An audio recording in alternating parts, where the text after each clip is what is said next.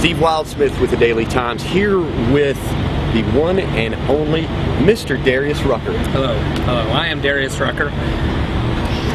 Well, it's been a fantastic weekend this weekend. I'm really looking forward to about to go on stage, play at the Foothills Fall Festival. That is awesome. Yeah. I can't help but notice you travel well. I travel well. I have all these buses, and I'm so excited to have my image on the back of a transfer truck. It is uncanny.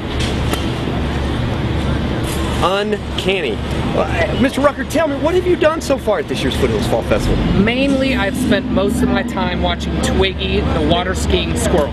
Really? It's been my favorite part. I'm thinking about hiring him as an opening act for me. That would be fantastic. Yeah. Maybe he could open up the next Hootie and the Blowfish tour. I'm thinking so. Awesome. I think that would be ideal.